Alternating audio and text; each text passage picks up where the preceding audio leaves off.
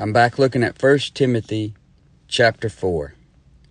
Just going through the Bible, talking about it, looking at the words and phrases in each verse. And it's just fun to talk about the Bible. To get up early in the morning and let the first thing you do be talking about the Bible, talking to the Lord, looking at each word and phrase. It says, "Now the Spirit speaketh expressly." So the Spirit, capital S, that's the Holy Spirit. And it speaks expressly. That means it speaks plainly. You look at the Bible, it's straightforward. I mean, there's some things in the Bible that can be hard to understand. For the most part, you just got to believe it. It's not about understanding it. You just look at it and you believe it. And it effectually worketh in you that believe.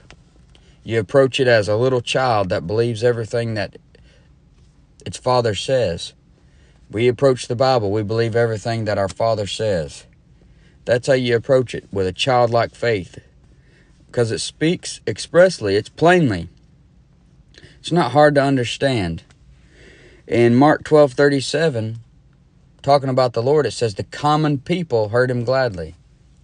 Most likely, if you listen to me on here, you're just a common man. Because I'm just a regular, common person. I'm not a smart guy. I don't have much knowledge in really anything. I'm just a common guy. And the common people are the ones who want to hear the Lord the most. The Spirit speaks expressly.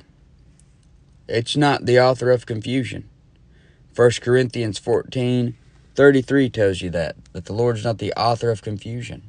That would be the devil. He's the author of confusion. He likes to twist things around. He likes to come at you subtly. But the Holy Spirit's not the author of confusion. The Spirit speaks expressly. The Spirit does speak. It's not just left the creation here by itself. The Lord talks to us. It speaks expressly. That in the latter times, we're in the latter times of the church age. Some shall depart from the faith. That's apostasy. They were in the faith in the sense that they had the right doctrines and the right gospel at one time, but now they've took on different doctrines, took on another Jesus even, another spirit. And they've given heed to seducing spirits and doctrines of devils. So these seducing spirits, it's not the same spirit that speaks expressly. It's another spirit, lowercase s. See that? A seducing spirit. So there's another spirit, there's another Jesus. In 2 Corinthians 11, 3-4, it says, "But I fear," this is Paul talking, and he says, "But I fear, lest by any means as the serpent beguiled Eve through his subtlety, so your mind should be corrupted from the simplicity that is in Christ." See, there's simplicity in Christ. It's not hard to understand. He speaks expressly. He's not the author of confusion. The common people hear him gladly. It's the simplicity in Christ that the devil hates. It's the simplicity in Christ that people want you to get away from, because they want you to think that they're so smart and that you got to go to them to know the Bible or to know God. And I have people tell me all the time, well, if you really want to understand the Bible, you got to know Greek and Hebrew, or you got to go to some Bible college. No. The common people heard him gladly. The Spirit speaks expressly. The Lord is not the author of confusion. There's simplicity in Christ. Paul's afraid that the serpent's going to beguile them like he did Eve, and their mind's going to be corrupted from the simplicity that's in Christ. See, anytime you want to communicate the Bible to people or the Lord Jesus Christ to people, you want to do it with simplicity, not with great big words, not with enticing words of man's wisdom. So he says in 2 Corinthians 11:4, for if he that cometh preacheth another Jesus, so there is another Jesus, whom we have not preached, or if you receive another spirit, so there is another spirit, which you have not received, or another gospel, which you have not accepted, you might well bear with him. So there's another Jesus, there's another spirit, there's another gospel. So those are seducing spirits. And another gospel is the doctrine of a devil. And that's what you have today. In most Christian circles, you got another Jesus, you got another spirit, you got another gospel. You look at a lot of church. I don't go to a lot of churches. I just go to my church. But I see churches like on their live streams and stuff, and they got another Jesus. They got a Jesus that's okay with everything and everybody. A Jesus that doesn't even line up with what he says about himself in the Bible. I mean, I had a guy not too long ago, he said to me that Jesus doesn't even really care if you read the Bible. And I'm thinking, well, man, you got another Jesus, because Jesus was always saying, have you not read? Have you not read what David did? Have you not read in the Scriptures? Jesus was always quoting from the book of Isaiah in the Old Testament. He would say over and over again, have you not read? Have you not read? Jesus does want you to read the Word. When the devil tempted him, he pulled out verses of Scripture and said, it is written. It is written. So things like that is what you get. They've got another Jesus. They got a Jesus that's okay with everything and everybody. They got another spirit that is not a spirit of simplicity, that speaks plainly. That's not the author of confusion. They've got another spirit that wants to take away the simplicity of things and makes you turn away from the King James Bible because they say it's too hard to understand. Isn't that funny? They say that the King James is too hard to understand, and then you listen to them preach or teach, and it's a whole lot harder to understand than anything a Bible believer ever said. You listen to a Bible believer, or you read books by Bible believers, it's way easier to understand. I've noticed that when I read a book by a Bible believer, they use smaller words that aren't hard to understand, and it's just like reading just a book that a child could read. And it's like a Bible believer wants to make it simple. Whereas you get a book by somebody that's not a Bible believer, and it's so much harder to understand. But yet they want to attack us and say, well, I just can't read the King James because it's so hard to understand. Well, my daughter can read it, and she's in 2nd grade. She reads it. She understands it. I mean, obviously there's words in there that you're not going to know, but that's just like with anything. Anytime you take on something, you have to learn some things. Like anytime you start a new job, there's things there you got to learn what that is, or learn what certain things mean. Anytime you take on something new, you're going to learn something. Wouldn't you hate it if you... I mean, you just can't open a Bible and expect to know everything. You have to learn. That's a part of anything. But for the most part, it's easy to understand. But the seducing spirits, they want to take away the simplicity. And people are giving heed to seducing spirits. They're giving heed to doctrines of devils. And then it says, speaking lies and hypocrisy, having their conscience seared with a hot iron. So, speaking lies and hypocrisy. Hypocrites. Hypocrites pretend to be something that they're not. Like in Revelation 2:20, Jezebel, this woman named Jezebel, it says, notwithstanding, I have a few things against thee, because thou sufferest that woman Jezebel, which calleth herself a prophetess, to teach and to seduce my servants to commit fornication and to eat things sacrificed unto idols. So she's got a seducing spirit behind her, and she's calling herself a prophetess. She's speaking lies and hypocrisy. She's pretending to be something that she's not. And she's speaking lies. She's teaching lies. You got a lot of people speaking lies and hypocrisy. They're pretending to be something they're not. Most of these pastors you see on the internet and on TV, they're claiming to be a pastor from God. They're claiming to be a teacher from God. But they're not. They're just speaking lies and hypocrisy.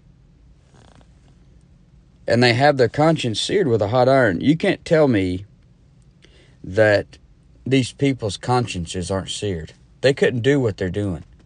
They could not get up in front of thousands of people and have millions of people, literally millions of people hearing them on TV and online, and not have a seared conscience. They're up there lying through their teeth, pretending to be able to possibly heal people, speak in tongues, and all these other things.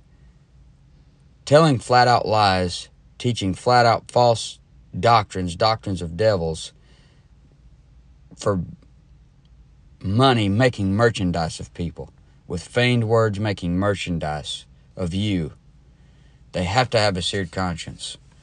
They're making millions and millions of dollars all by using the name of the Lord Jesus Christ.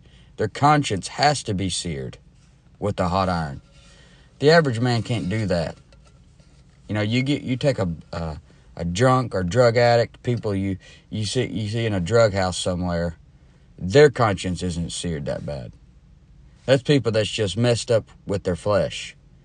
These big-time pastors today, they're messed up spiritually. They're led by seducing spirits. Their doctrines are doctrines of devils. They have their conscience seared with a hot iron. They're speaking lies in hypocrisy, pretending to be something that they're not.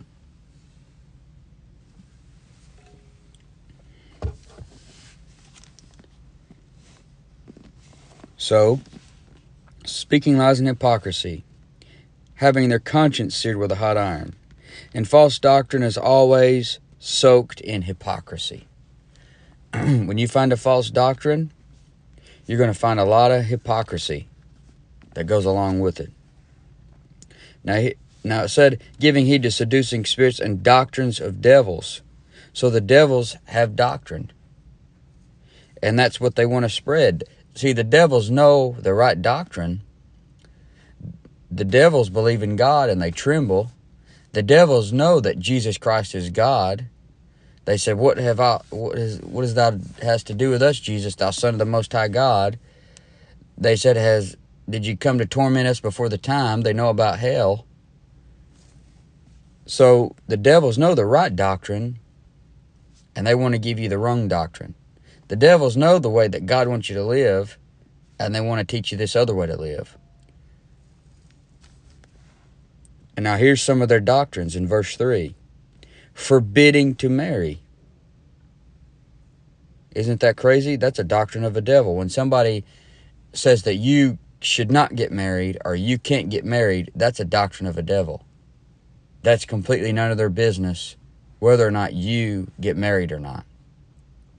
There's even some Baptist preachers that are like that. They say, if you've been divorced, you can't get married until your spouse that you divorced dies. Like, they'll take let's say a young couple got married, like 20 years old, and then the man's wife leaves him. They'll tell that man, they'll say, you can't get married until your spouse dies or you're committing adultery. That's not true, because she left him. She departed from him. That sin's on her. She's the adulteress. There was no sin on his part. He can be remarried and it not be a sin. So they're forbidding to marry. They're commanding to abstain from meats. That's another doctrine of a devil. But the forbidding to marry thing, like the Catholic Church, the vows of celibacy and stuff, where the priests aren't allowed to get married, the nuns or whatever are not allowed to get married. That's a doctrine of a devil. That's why you see a lot of sexual sin involved in that. So they forbid to marry, even in spite of Hebrews 13:4. Why would you forbid to marry if you've read Hebrews 13:4? It says, marriage is honorable in all, and the bed undefiled, but whoremongers and adulterers God will judge. So marriage is an honorable thing. And 1 Corinthians 7 is the greatest chapter on marriage for me and you today in the church age, because it was given to us by Paul here. He says in 1 Corinthians 7:9, but if they cannot contain, let them marry, for it's better to marry than to burn. See, if you are burning in your lust, then it's better for you to get married. Now, if you have a gift like Paul did, where you didn't need a woman, you didn't need to be married, and you could just go through life without burning in lust, then it would be better for you to just go through life and just doing the things of the Lord. But the average person, most people don't have that gift. They need to marry, or they're just going to burn in their lust. That's one of the reasons why you should not go around forbidding people to marry. And that's why these priests and stuff get into all this sexual sin. They're burning in lust. It's probably leading them into stuff they shouldn't be looking at. And then their mind just gets led away with these seducing spirits, and they got all these doctrines of devils. And then what do they end up doing? You know what they end up doing. So forbidding to marry, definitely a doctrine of a devil. 1 Corinthians 7:2 says, nevertheless, to avoid fornication, let every man have his own wife, and let every woman have her own husband. So marriage, the number one reason to marry is to avoid fornication, to avoid getting into all this sexual sin, to avoid fornication, to avoid pornication, the pornography stuff. Get married. The cure for sexual sin is for a man to get married and be faithful, try his best to be faithful to his wife. A woman, get married, be faithful to her husband. Try her best to be faithful to her own husband. That's how you avoid fornication. Or if you don't get married and you're just going around burning in your lust, it's going to be hard to avoid fornication. So, forbidding to marry, definitely a doctrine of a devil. 1 Corinthians 9:5 says, have we not power to lead about a sister, a wife, as well as other apostles, and as the brethren of the Lord and Cephas? So Paul's saying he could get married if he wanted to. He's got the power to lead about a sister, a wife, as well as other apostles, and as the brethren of the Lord and Cephas. Cephas is Peter, and Peter was married. They say Peter was the first pope, but Peter was married. And the popes don't get married now. The priests don't get married. So how was Peter the first pope? He wasn't a very good one, if he was then. So, forbidding to marry, that's a doctrine of a devil. The Catholic vow of celibacy, the Fundy's teaching that remarriage is living in adultery, that's doctrines of devils. And then commanding to abstain from meats, that's another doctrine of a devil. Let's look at some verses on that. Commanding to abstain from meats. Colossians 2:16. Colossians 2:16, Paul says, let no man therefore judge you in meat, or in drink, or in respect of an holy day, or of the new moon, or of the Sabbath days, which are a shadow of things to come, but the body is of Christ. So he said, let no man therefore judge you in meat. Nobody has the right to tell you what meat you can eat and cannot eat. That's none of their business, what I'm eating. And we're not living under the Old Testament law to where I can't eat certain things. So that's a doctrine of a devil to teach that. And then, what else does Paul tell Timothy? He says you can eat it if you can receive it with thanksgiving.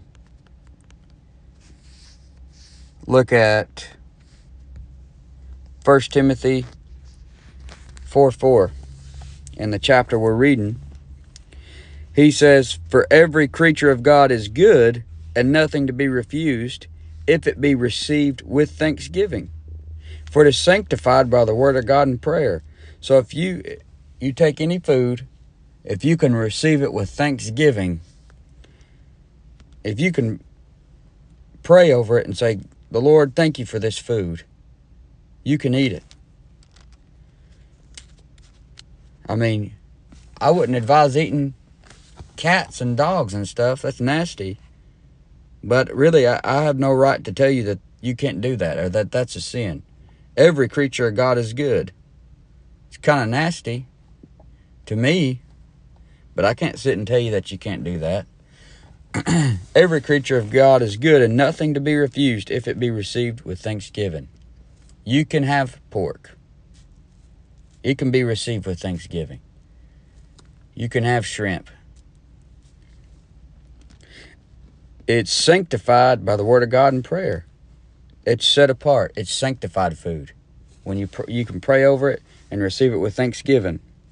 So it's a doctrine of a devil to forbid to marry. It's a doctrine of a devil to command somebody to abstain from meat. Now, if you don't want to eat meat, if that's something you don't want to do, then that's fine too. But you can't push that on people. That's your choice. See, it says, "Which God hath created to be received with thanksgiving of them which believe and know the truth."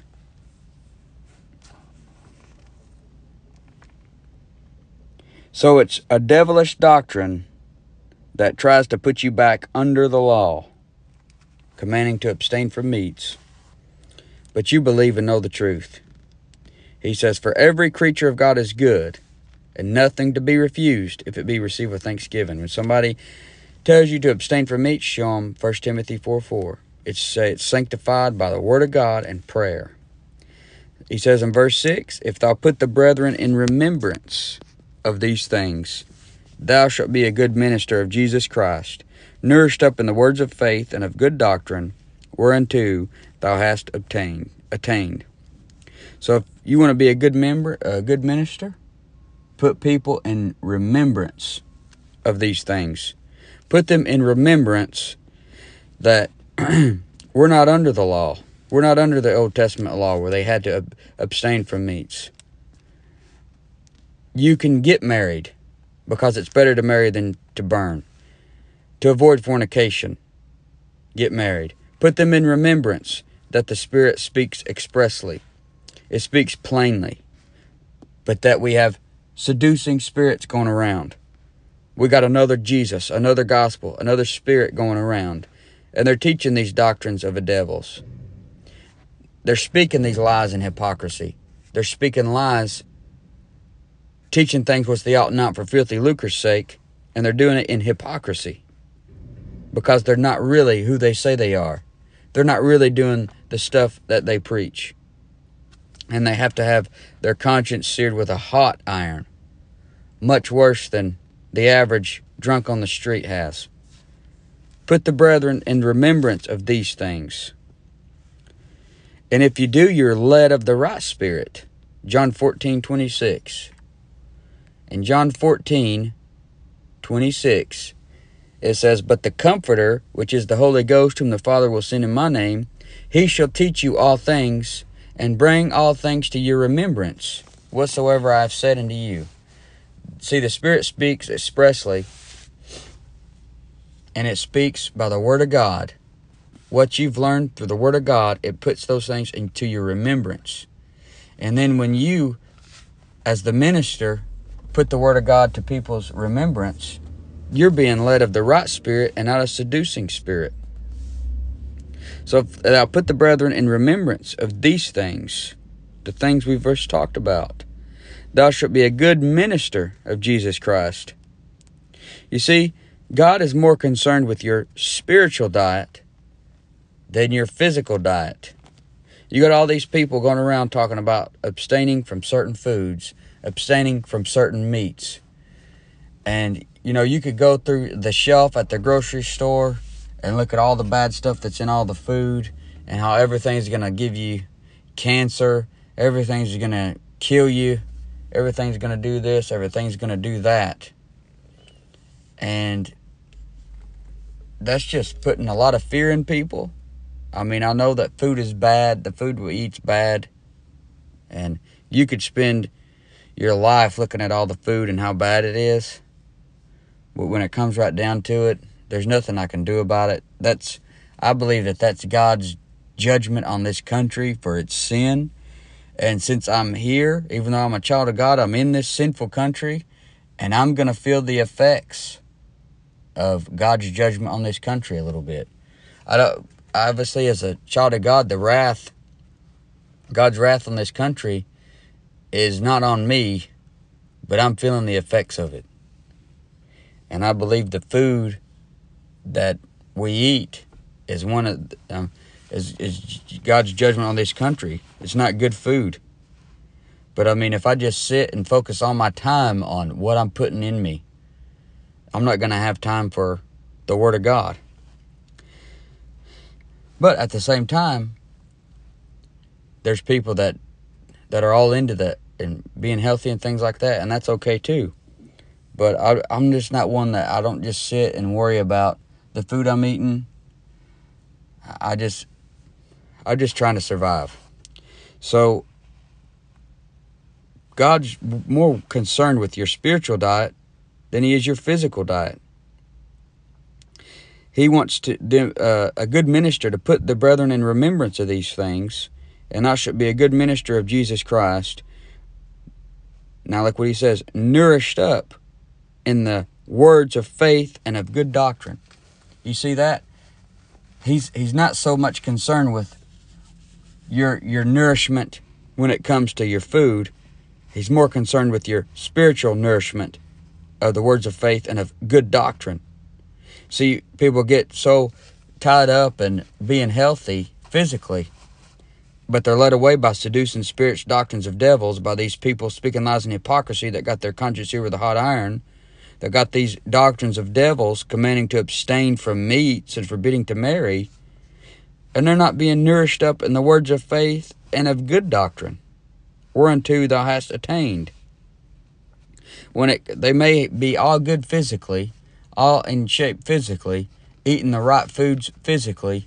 They know what food has this and that in it, and that they shouldn't eat it, and that if they eat it, it's going to give them cancer or kill them. But they don't know about the words of faith and the good doctrine. So they're malnourished when it comes to their spiritual diet. God's more concerned with your spiritual diet. He wants you to have good doctrine. What's good doctrine?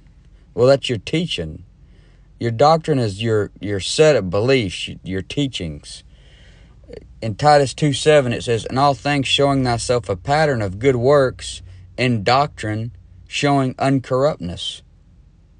So you want your doctrine to be so pure and sound. That should be your primary focus.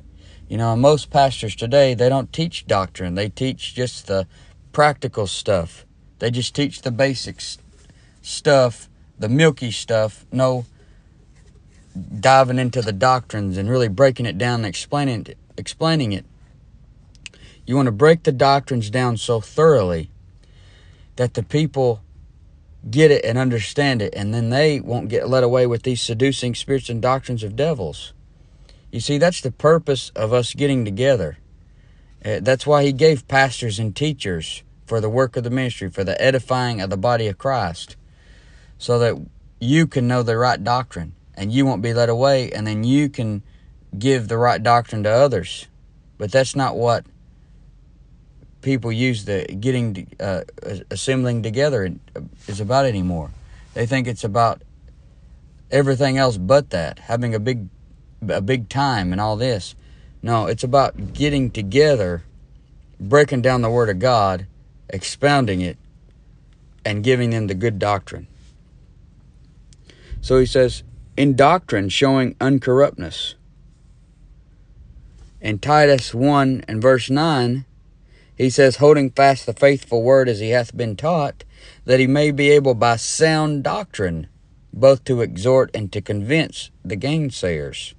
For there are many unruly and vain talkers and deceivers, especially they of the circumcision, whose mouths must be stopped, who subvert whole houses, teaching things which they ought not for filthy lucre's sake.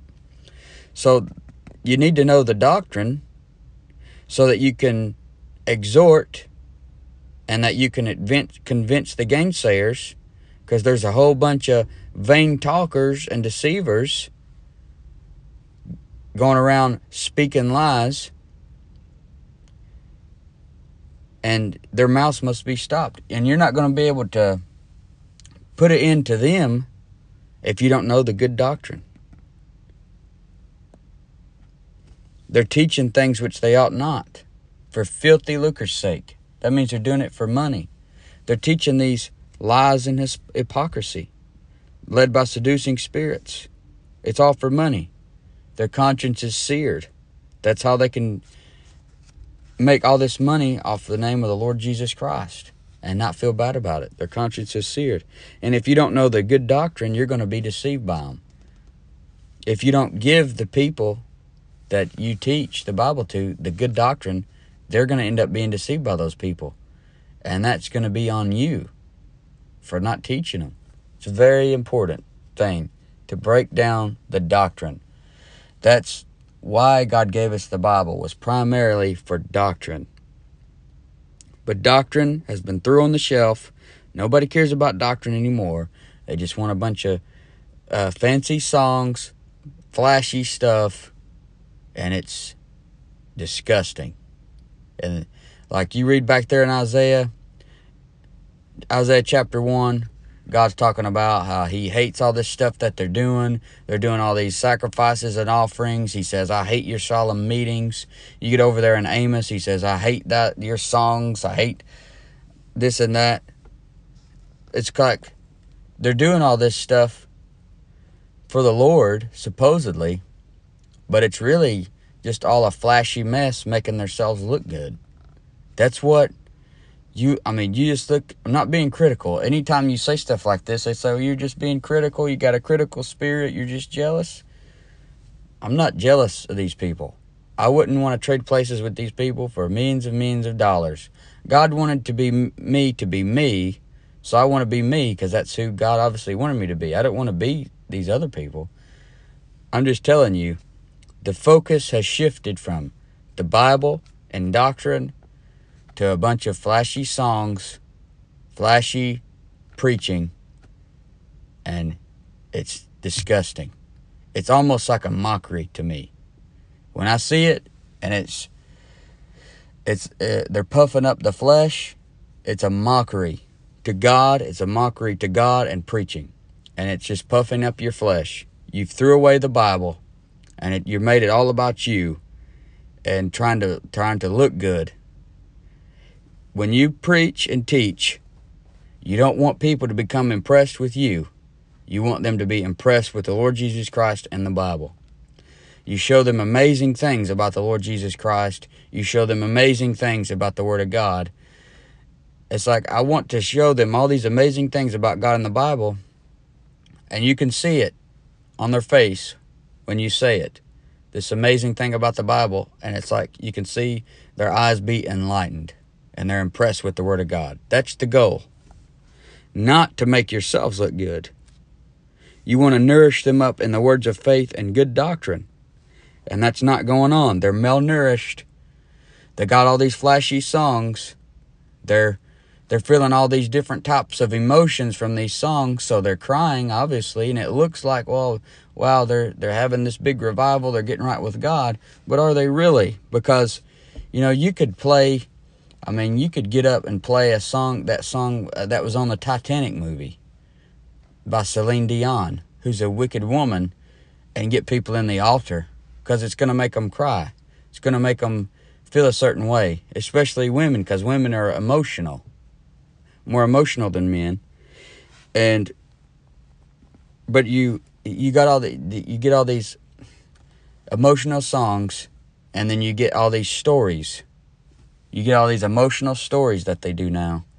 And obviously, people's going to go to the altar. And they're going to supposedly get right with God. But then what about Monday? What about Tuesday? And the rest of the week? See, they're not leading them to the Word of God.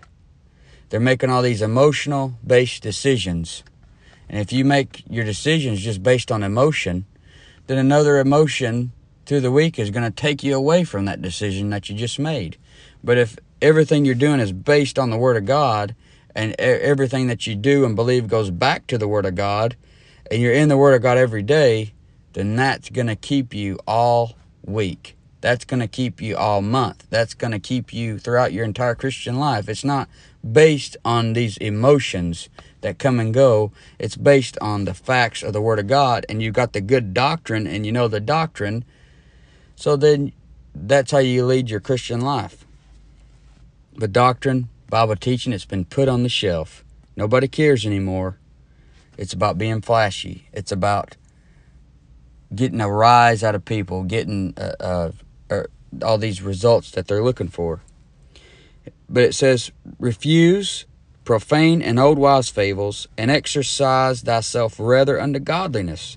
So see, exercise thyself rather unto godliness. Don't so much worry about bodily exercise. Worry about spiritual exercise.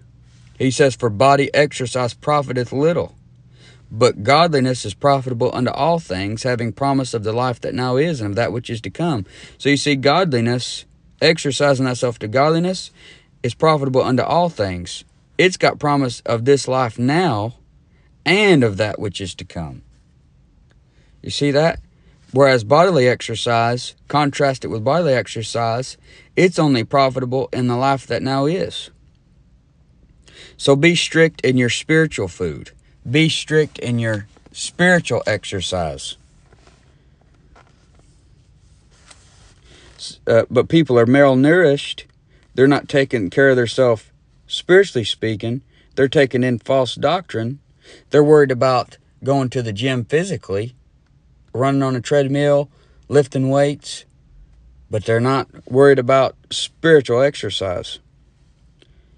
They're worried about refusing certain foods, but they don't show much care for their spiritual diet. You know, the Bible talks about, in Hebrews, having your senses exercised. It says in Hebrews 5:14, actually, let's look at Hebrews 5:12, for the time ye ought to be teachers, ye have need that one teach you again, which be the first principles of the oracles of God, and are become such as have need of milk, and not of strong meat. For everyone that useth milk is unskillful in the word of righteousness, for he is a babe. But strong meat belongeth to them that are of full age, even those who by reason of use have their senses exercised to discern both good and evil. You need to put your mind through these spiritual exercises by reading the Word of God, by studying the Word of God, by memorizing the Scriptures, by praying to God. Have your senses exercised so you can discern both good and evil. You can discern the seducing spirits from the Holy Spirit. You'll be able to know what's a doctrine of a devil and what's the good doctrine. You'll be able to know who's speaking lies and who hypocrisy and who's the real deal. You'll be able to know that these forbidding to marry and commanding to abstain from meats are doctrines of devils. Exercise thyself rather unto godliness. Be more concerned with your spiritual diet than your physical diet. Godliness is profitable unto all things. He says in verse 7 of 1 Timothy 4, refuse profane and old wives' fables. So you refuse. See, all this stuff that we've been talking about, this is just old wives, profane stuff and old wives' fables. All these things. Forbidding to marry. commanding to abstain from meats. Refuse those things. You think about old wives, think about the cult. Mary Baker Eddy started the Christian Science stuff. She's an old wife. She's just an old wives' fable. The Ellen G. White, the Seventh-day Adventist stuff, that's just old wives' fables. Refuse that stuff and exercise thyself rather unto godliness. Joyce Meyer, that stuff she said, that's just an old wives' fable. You want to refuse that stuff and get into the Word of God.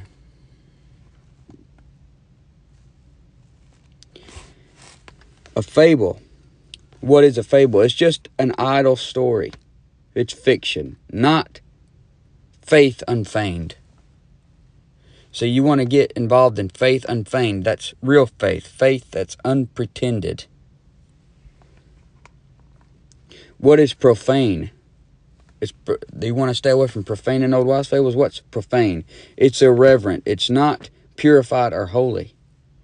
And you want to exercise yourself rather unto godliness. Hebrews 5:14, that verse I told you. Having your senses exercised. 1 Corinthians 9. 1 Corinthians 9, verse 14. 24. 1 Corinthians 9:24. Know ye not that they which run in a race run all, but one receiveth the prize? So run that ye may obtain. See, you're running a spiritual race. Not so much worried about running on a treadmill. We're running a spiritual race. And every man that striveth for the mastery is temperate in all things. Now they do it to obtain a corruptible crown, but we an incorruptible. I therefore so run, not as uncertainly. So fight I, not as one that beateth the air. Not like a boxer, but he's fighting a spiritual battle. He's doing spiritual exercises. So it's about spiritual exercise, not bodily exercise. It's about your spiritual health, not so much about your physical.